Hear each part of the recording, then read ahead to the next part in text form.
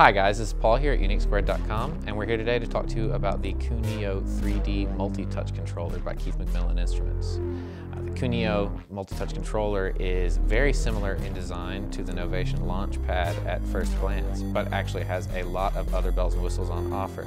You'll notice that there's a series of lights on the corners of each of these pads, which is very different from the single light buttons that we grew used to with the Novation Launchpad.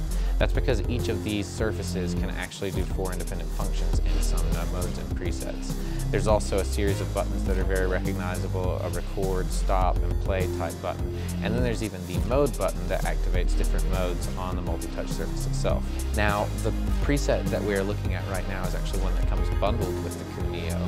It is an Ableton Live preset that is designed to have a clip launching mode and do a series of simple tasks to move around within the Ableton interface. The bottom arrows here actually affect the red box that you can see on the screen with the QuNeo in the Ableton Live interface here. And what that is the selectable area that the QuNeo is controlling at any given point. So if you have this selected here and you decide you want to add 6 more tracks to your performance, then you can then move the red box dialog so that you can affect the area of control very simply and move rapidly throughout the performance and be able to do a lot of different things during a live set. What these surfaces down here do is they're all faders in this mode. Now these can easily be assigned to any function that you like in some of the other modes, but here we actually have just a very simple up-down fader type control.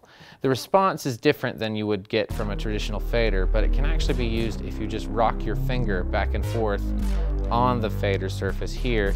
You can actually get much more precise and tiny incremental changes versus the very big and clumsy swipes. So it's not quite what you would expect from it. It's much more touch sensitive than it is a traditional fader surface. Similarly, up here we actually have a track selection button, which can take you all the way to the master fader, or you can go back to the very first, second, third, fourth, and fifth tracks.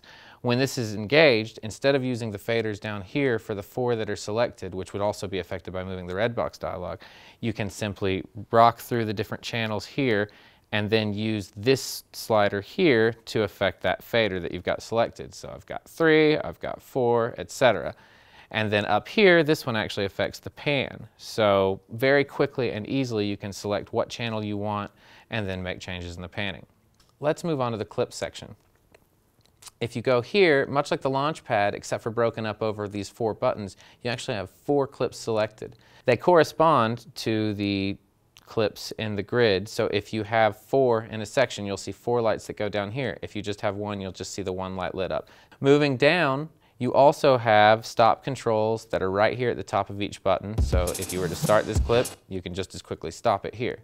Then you have a very simple on-off for the track on-off buttons so that you can select things really quickly. And then you've also even got a solo feature that you can scoot through very quickly also by touching through the buttons.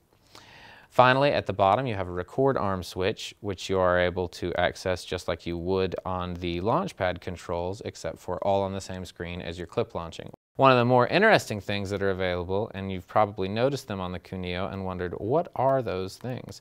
Are these circular dials? What these allow you to do is very quickly and easily scroll around and scrub different sections of audio. So if you were looping, let's say, here, and you wanted to change the affected length of that clip,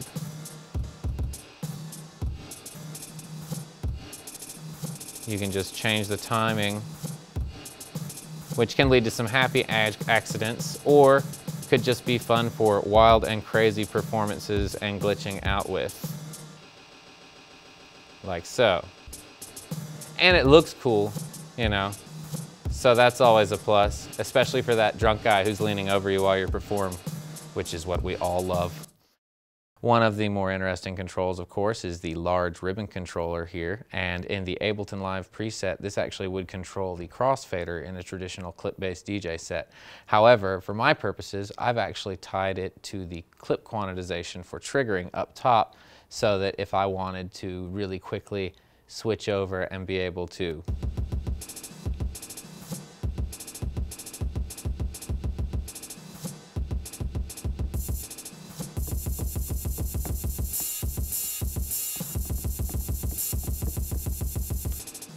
You get the idea. Important to note about the McMillen QuNeo is that if you don't like what you have in, say, one of the presets, it's very easy to quickly use the modes button and switch over and create your own preset.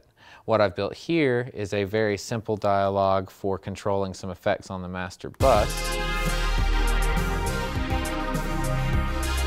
which I've tied an auto filter here so you can sweep quickly through the frequency here.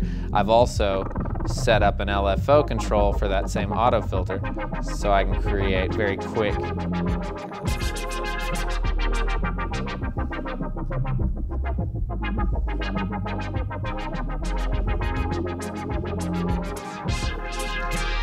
or if you want to do something simpler, I've got a beat repeat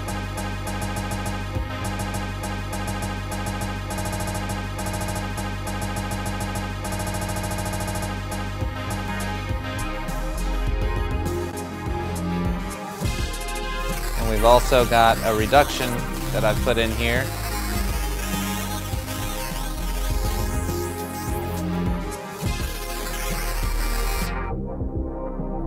Everybody gets together, plays together, and you can just set up your favorite performances. For a performance, you've got all your controls right then and there.